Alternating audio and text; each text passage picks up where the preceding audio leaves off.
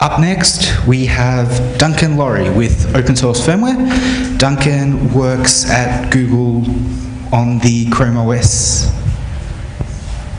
Okay. All right.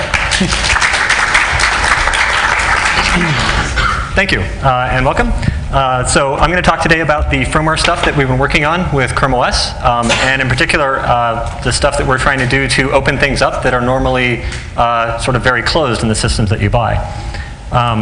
Real quick, I've been trying to do open firmware for quite a while. I got my first taste of this back at a startup called Cobalt Networks, where we actually did a custom firmware that we did embed a Linux kernel to take care of a lot of the device setup. And then I sort of segued into server stuff and platform management and did some open source tools in that area before coming to Google and doing more server stuff. And today I am the technical lead for firmware on Chrome OS. So first off, what is Chrome OS? I know most people already know this, but I'll go over this very briefly. It is an open source project based on Gen 2 Linux. It really follows the same model that Chrome versus Chromium does. So there is a Chromium OS and a Chrome OS. And the Chrome OS version that is the Google branded version includes some third-party modules that are not open. In particular, things like there may be some video codecs left, even though we're finally getting rid of those. The Netflix plugin and some other PDF plugin, maybe, something like that. Chrome OS is targeted to very specific devices. It really isn't meant to be a general purpose solution. And a lot of the reason is that it's really hard to deliver a very polished experience for a user if you don't have control of the hardware, and in particular, the firmware that's on the system. And so we limit it to, we limit the Chrome OS version to the actual devices that we build and ship. That said, it is an open source project, and people have started making distributions of Chromium OS that they're making available for people to play with. Often it's easy to build and run in a virtual machine. We do a lot of our testing with virtual machines, and so you can pretty easily check out and build Chrome OS for a virtual machine. And the other thing about Chrome OS is that security is one of the sort of the founding principles of the project, and the security extends all the way down into the firmware, and in fact into the hardware. We sort of force the device manufacturers to do some things that they may not otherwise be prepared to do, including a read-only firmware and a TPM present in the device. And we use the TPM not for measurement, but mostly to store for its non-volatile storage to be able to keep version numbers for rollback protection. And just, I think the other day, Google announced that they're sort of putting their money where our code is. And Chrome OS is the focus of this year's Ponium project, happening in CanSec West, I believe, in Vancouver, in a little over a month. That should be interesting because the actual target is the device that I have here with me, which is our first device that actually shipped with our open firmware stack that I'm going to talk about today. So why do we invest in firmware? Why do we think this is important? We very easily could have just licensed an EFI firmware base from one of the independent BIOS vendors out there and shipped with that. And in fact, that is what we did for the first 2 generations of the product. And there wasn't a lot of downside to that, except at the end of the day, the firmware that we produced, we had no hope of being able to open source any of it. Even our verified boot implementation that we did, the integration of that into the vendor's EFI code base was then sort of kept proprietary. And so we thought, why not be a little disruptive and see what we can do to really open things up and see how far we can push things. And this goes beyond just the host firmware. I'm going to talk about embedded controllers as well, because we think those are also very important. So a couple of reasons why also to invest in firmware is that it really helps to know about the platform that you're building. If you want to deliver a very polished end user experience, you've got to know about the hardware you're building on. And firmware is really hard. It's not an easy problem. These systems are getting more and more complicated, and it's getting really hard to put together sort of a hobbyist user to put together a firmware for a modern system, especially a modern Intel system or one of the newer ARM processors. And when you're working on firmware, bugs are going to be found. These are going to be found in every layer of the stack, both software and even in the hardware. There's going to be board issues. You're going to run into chipset problems, problems with lots of devices that are trying to be plugged in. And in particular, for someone working on firmware, firmware is always blamed first. Every bug that seems to be filed when we work on a project is, initially filed in the firmware category, and it's up to me or one of my developers to sort of figure out what the actual bug is and sort of point the finger somewhere else. And that means that firmware developers are generally really good at debug as well, because they really need to know about the hardware and all of the various, bus protocols, low-level stuff, assembly language, all that stuff to be able to understand the firmware, and that actually makes them really good at understanding where bugs come from. And as was mentioned in Bunny's talk this morning, time is money. If you don't ship a product on time, then you're going to miss either Christmas sales or various things. And so if you're not involved in the firmware for the creation of the hardware that you're working on, you kind of are at someone else's mercy when it comes down to actually meeting those schedules. And control of the platform is also important. And this starts with being able to deliver a consistent behavior across different architectures. And so both our x86-based systems and our ARM-based systems deliver pretty much the exact same user experience from a firmware perspective, and that's largely because the firmware executes and gets out of the way as fast as possible. But it allows us to then be consistent and not sort of present a different interface for different platforms. It allows you also to maximize the power and the performance, and this kind of comes back to knowing about the hardware that you're working on to be able to get the most out of it. And for firmware in particular, the goal is to boot as fast as possible. With our first generation EFI-based systems, we, I think, got down to about 1.5 seconds for firmware time. With this particular one here, we got to just over 1/2 second to being totally out of the firmware and into the kernel. And then controlling the firmware allows you to do some interesting things at that firmware OS boundary where you've got interfaces that need to talk to hardware and do interesting things. I'm going to talk some about the components that make up our firmware stack, and which ones are open, which ones are not yet open, and which ones have no chance of really ever being open. I'm going to focus on the x86, the Intel side for the moment, because that's the one that that I've got in front of me, and that's the one that I worked on the most over the past couple of years. So I'm going to go through each of these components here in a little bit more detail. So the foundation of the firmware is Coreboot. Coreboot is a project that started in 1999 by a guy named Ron Minnick. He was at LANL, which is a government lab in the US, and his goal was to boot cluster nodes really fast. And he got really tired of a legacy BIOS that if you had a system built and there was no keyboard plugged in, it would boot up and say, press F1 to continue, which is really hard if there's no monitor to see that message, and even harder if there's no keyboard to press F1 on. He loves to tell this story.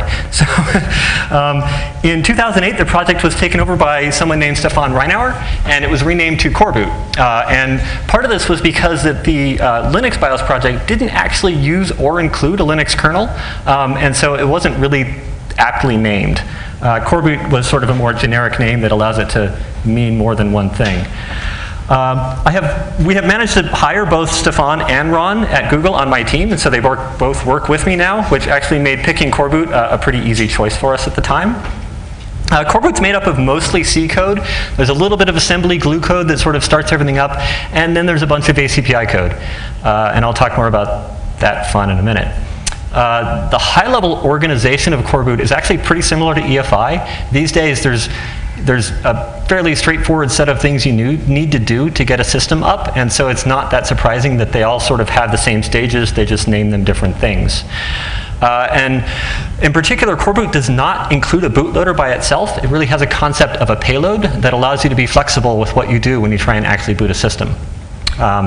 So real briefly here, the stages of Coreboot, it starts up with this boot block mode, and the goal of the boot block is to set up the CPU's cache as a stack or RAM so that you can then be able to run some C code before you actually have full memory up and do any preparatory stuff to get flash access. The boot block in Coreboot is partly assembly code, but it's also partly a very limited version of C that's compiled with a compiler called ROMCC that attempts to use the registers in the CPU instead of a stack so that you can do a very limited C code because no one really likes assembly. And from there, once you've got this a little bit of stuff set up, you can jump into the ROM stage. In EFI, this would be the equivalent of PEI. And this is in charge of getting memory up. This is again, mostly C code. It is still a very slightly limited version of C code because it is executing in place out of the SPI flash. And so you have to worry about things with global variables and things like that. At the end of ROM stage, you're supposed to have memory up, and then you can load and decompress a RAM stage from the flash and jump into that, where you have a more full-featured environment. This would be equivalent to the Dixie stage in EFI.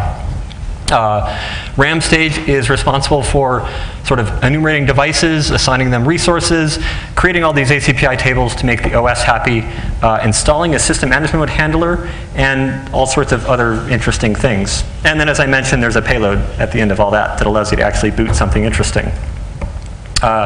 The next step in our stack, our payload that we use in our current generation, is U-boot. And U-boot is an interesting choice for x86. It's more commonly known as the ARM bootloader that is used in a lot of consumer electronics. Although these days with Android using a fast boot specification and EFI making its headway into ARM, U-boot may actually be shrinking a little bit.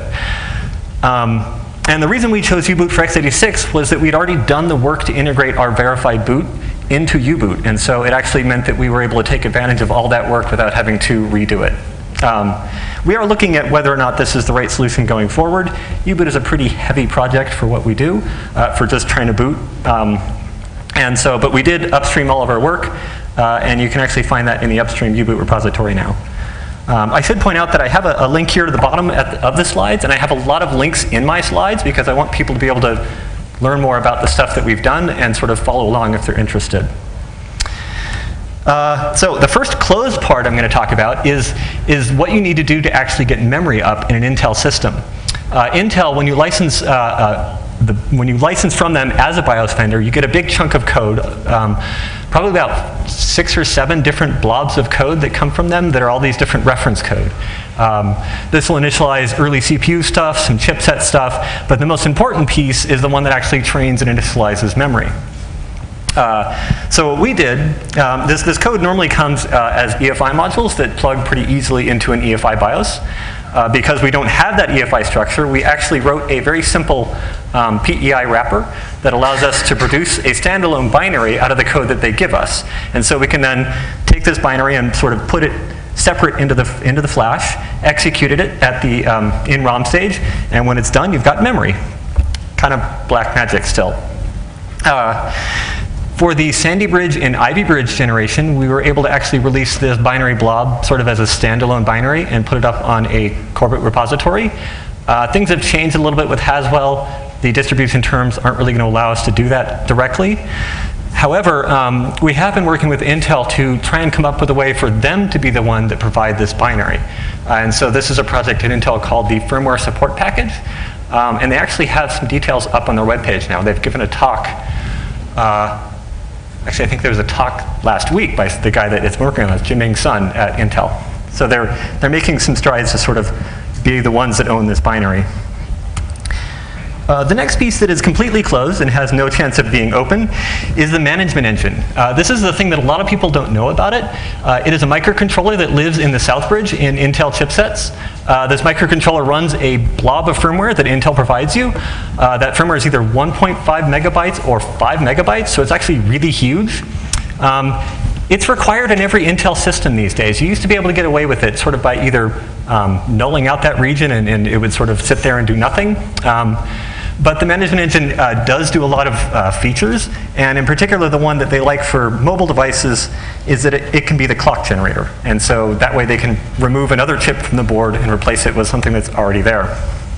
From my perspective, it really reduces our control over the platform, and it makes it really hard to debug the system. You actually don't come out of reset anymore if the management engine is not happy, which means that you kind of wonder why your system's doing nothing, and it's not your code, it's that you haven't configured this code correctly. You have to configure the management engine binary for every board that you put it on, and there are subtle changes that need to be made to it, and you can only do that with a tool from Intel that runs in Windows.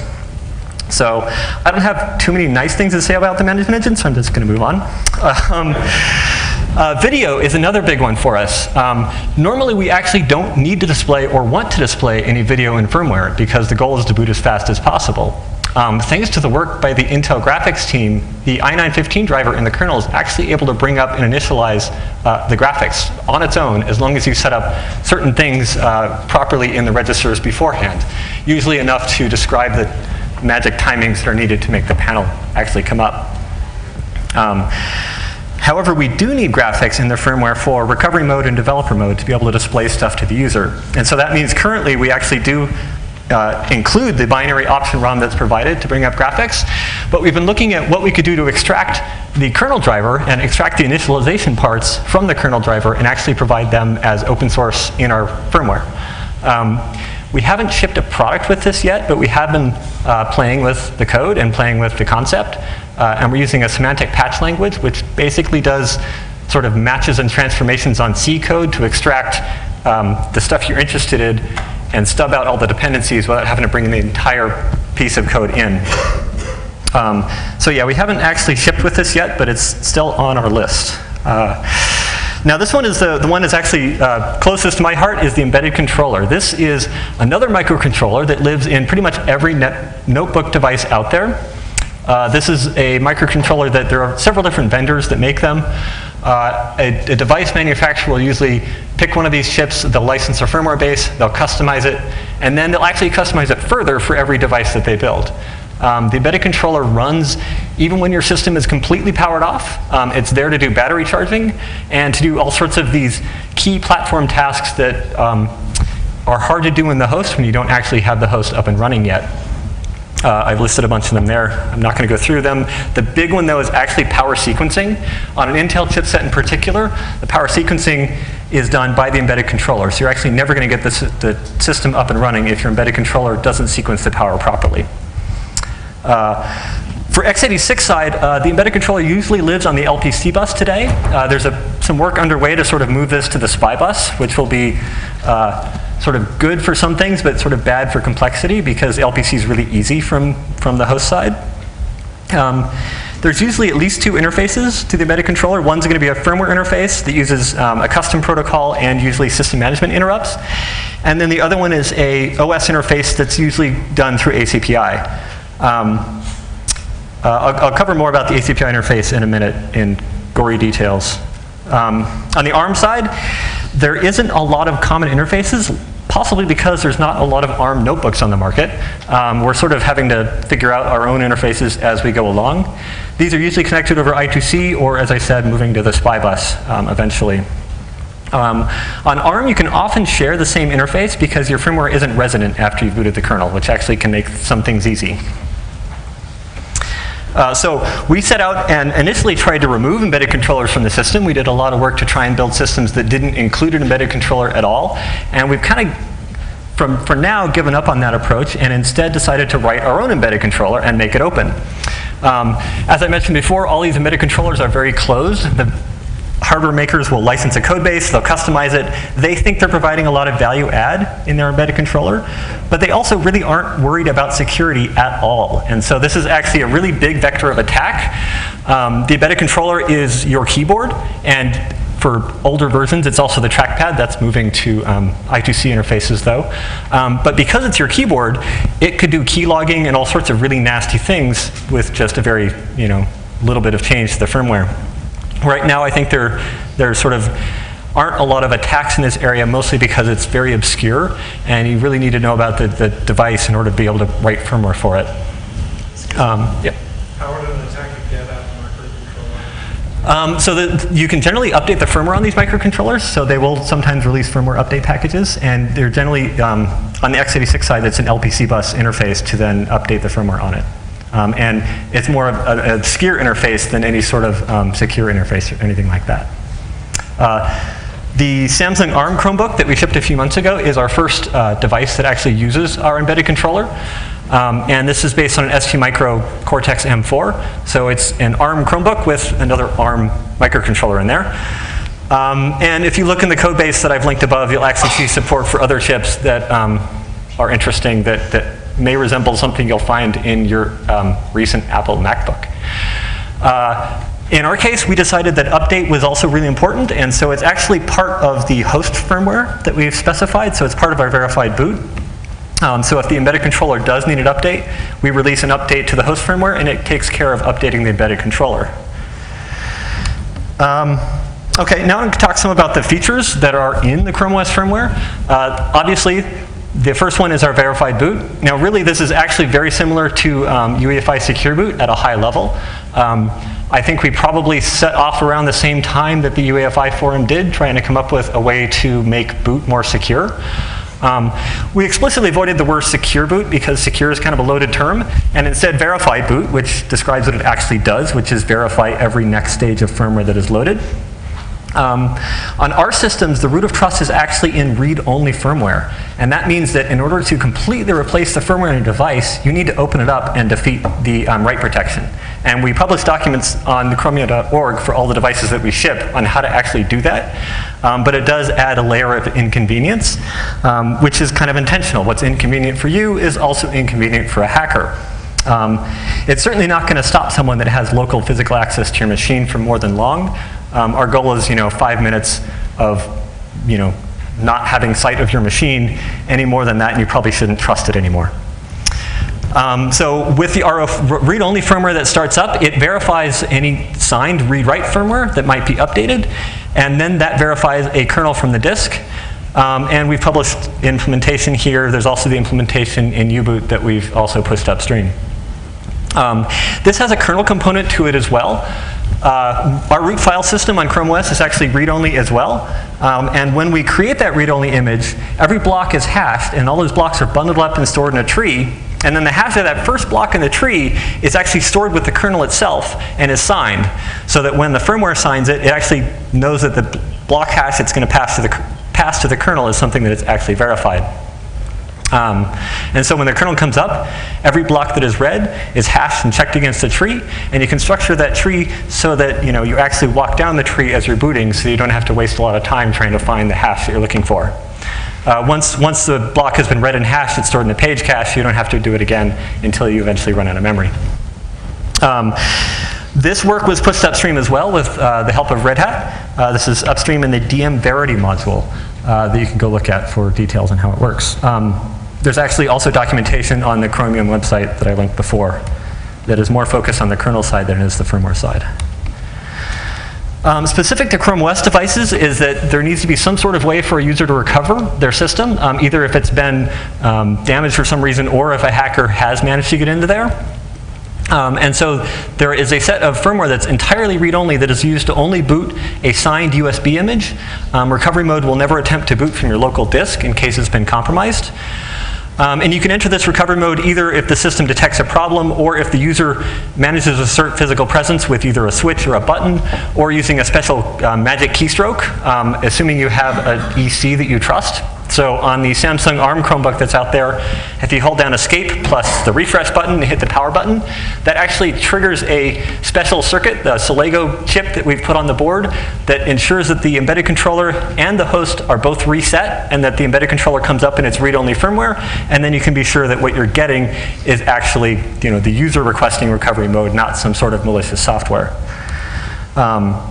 Developer mode is also a big part of Chrome OS, and this is the jailbreak mode that's built into every device. And so Chrome OS is very locked down by default, but we really don't want to lock people out of doing interesting things with the hardware that they own. In the first generation devices, and including this one, there's actually a little switch in the key lock in this device that you can flip that will put the system in developer mode. On the newer ones, you actually get there by going into recovery mode and hitting, I think it's Control-D, and then it'll ask if you want to enter developer mode. When you do enter developer mode, you get a root shell in Chrome OS, and that allows you to start playing with the system. And then you can also enable booting of self-signed images, so you can sign your own images and put them on the disk or boot them off of USB. And developer mode does include a sort of scary boot splash screen that shows up on boot. This is sort of meant so that you know that your system is not necessarily in the fully verified user mode. Event logging. So this one is also really important to me. As I mentioned before, firmware is usually blamed for all the bugs that come in, and so it's really important that I am able to quickly point the finger somewhere else, if possible. And so we started using this event logging method in our servers at Google a long time ago, and it's been extremely valuable sort of as a way to figure out what the system has been doing before it got into this state that is now some unhappy state. And it's based on the SMBIOS system event log, although it uses a layer of OEM events on top of that to actually do something more interesting. And there is a kernel interface to this as well. So this is a driver that we wrote that's been pushed upstream.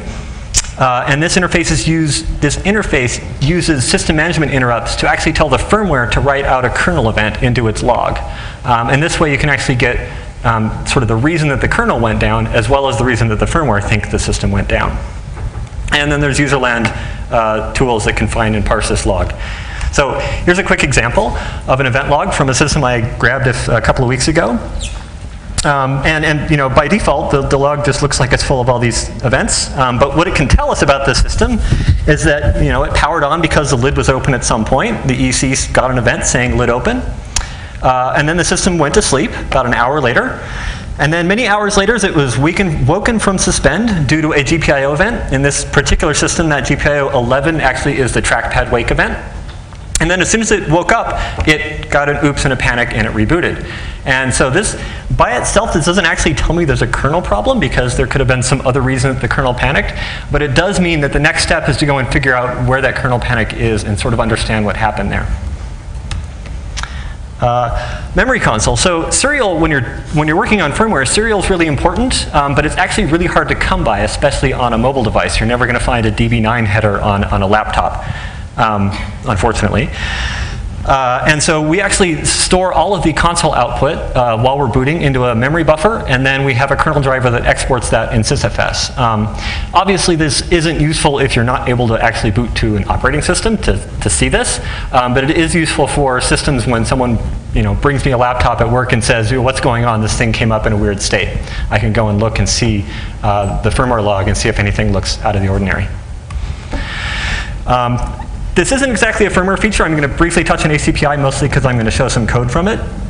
ACPI stands for Advanced Configuration and Power Interface.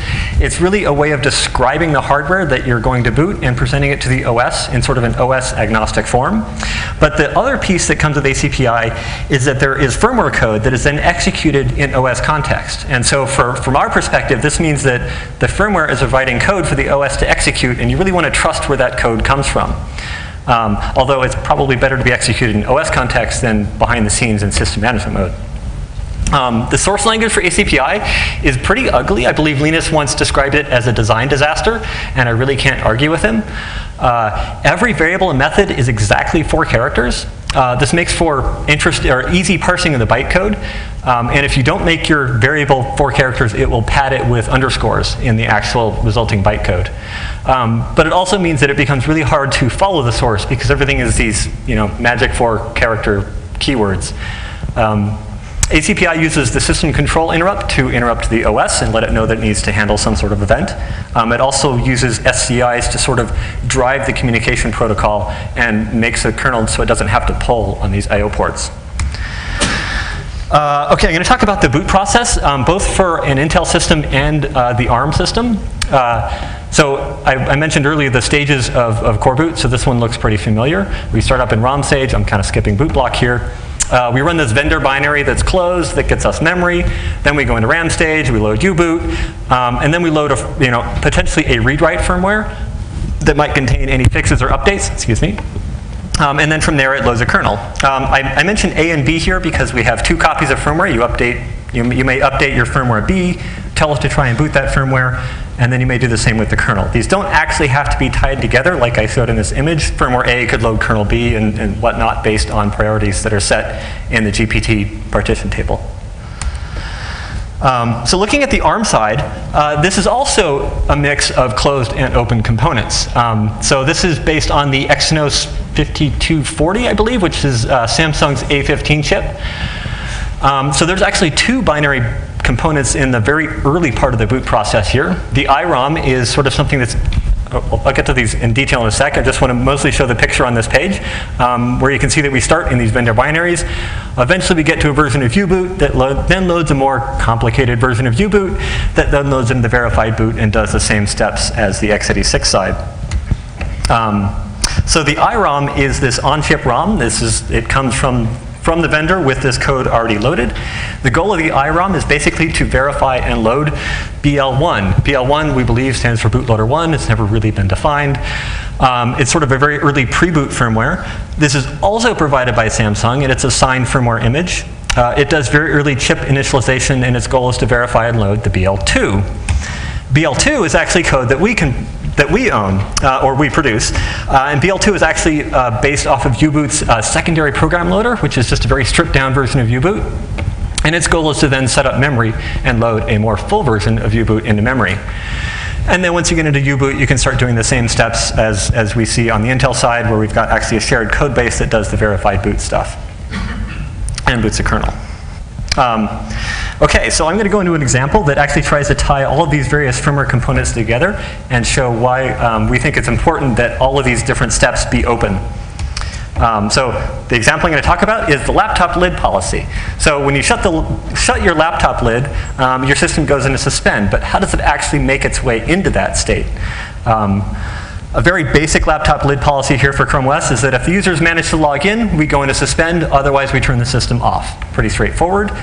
Does not take into account more advanced cases like you've got an external monitor and some keyboard plugged in and you want to have your laptop tucked out of the way. That can be left for a higher level, thankfully, and I don't have to worry about in firmware.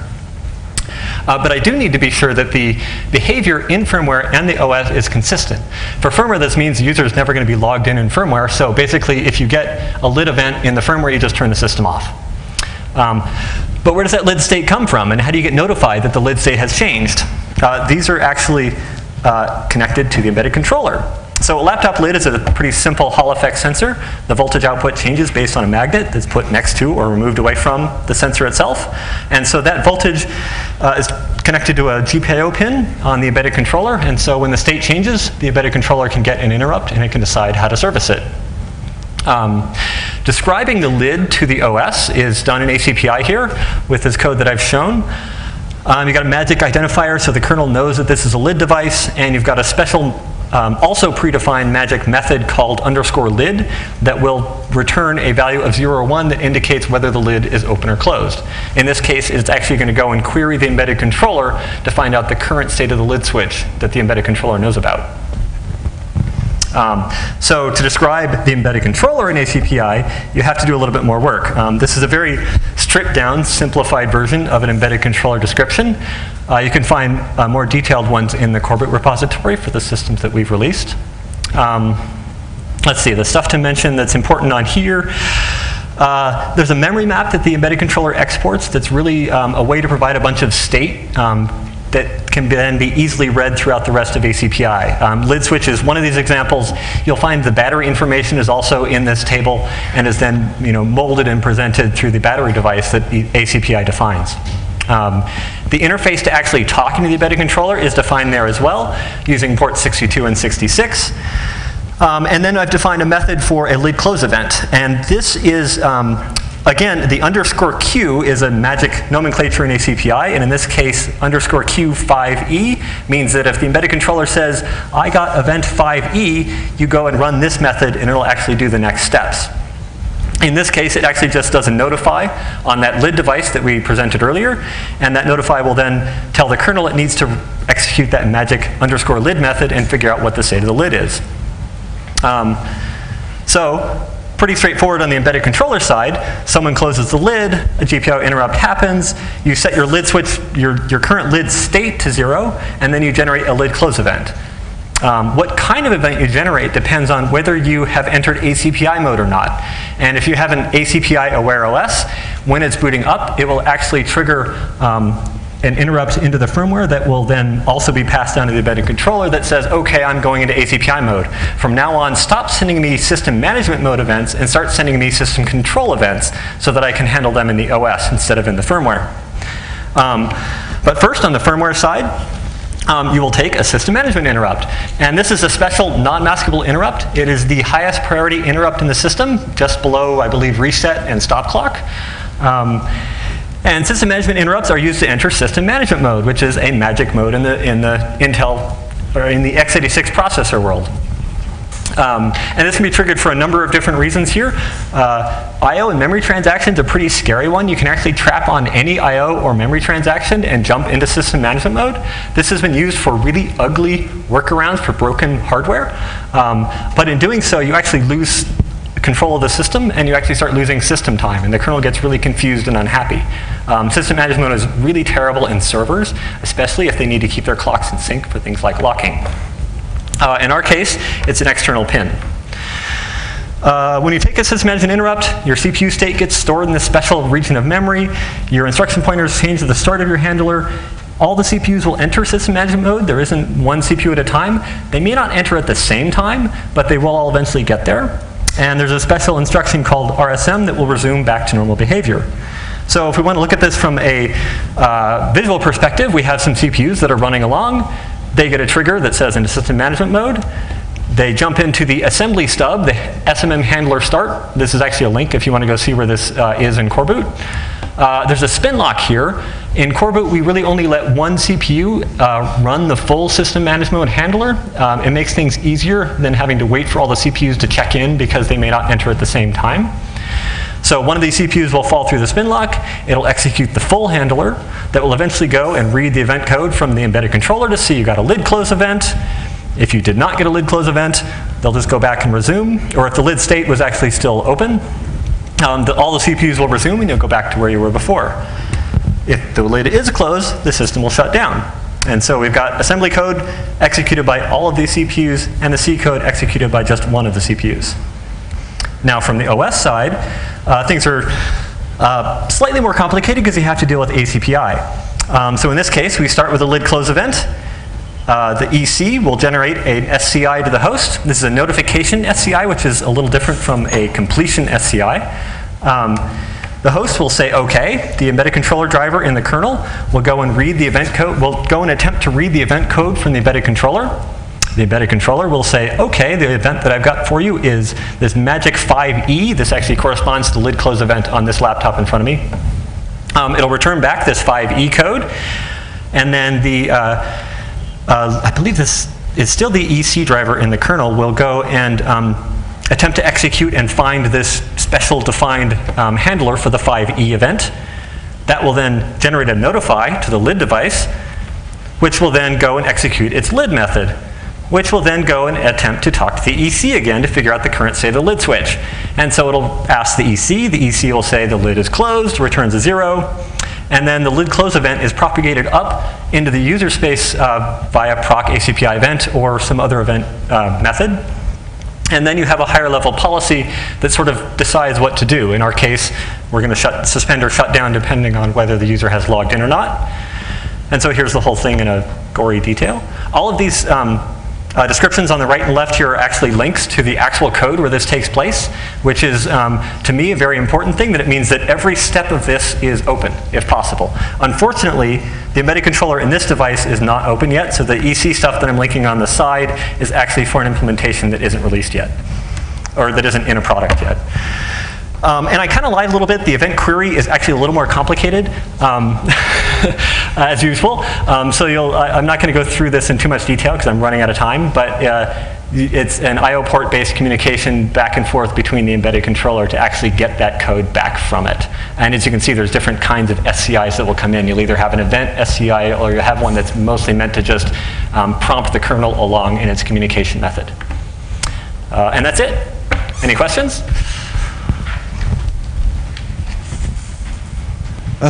When you actually optimized down from 2 seconds to half a second, did you actually use any explicit parallelism, or did you just simply not do things? It's largely not doing things. The biggest thing that we found was even to get to the 1.5 second boot time that we did, we had basically morphed EFI so much that it really didn't look a lot like EFI anymore.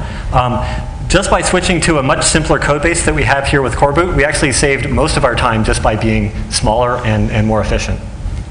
And not doing things, obviously. Don't run a video option ROM. Don't initialize devices if you don't have to. You know, you're not going to boot off USB in a normal case, so we don't have to worry about bringing up USB and those kinds of things. Sorry, I may have missed something early on. Are you using ACPI in all the Chromebooks or just the x86 ones? At the moment, just the x86 ones. It is an interesting target for ARM as well because it does allow the firmware to describe things in a sort of a way that the OS, that you don't have to worry about the details in the OS of what the hardware looks like. You just sort of respond to the tables. Right. That's not the only method. No, definitely not. The device tree, U-boot is starting to move to a device tree method that's actually just as powerful as ACPI, except for it doesn't worry about the firmware code that the OS has to execute. Yeah, doesn't it? Right. So, I mean, we currently use device tree on the ARM Chromebook that's out there. And so, yeah, you can find all that in U-boot and in the kernel. Okay.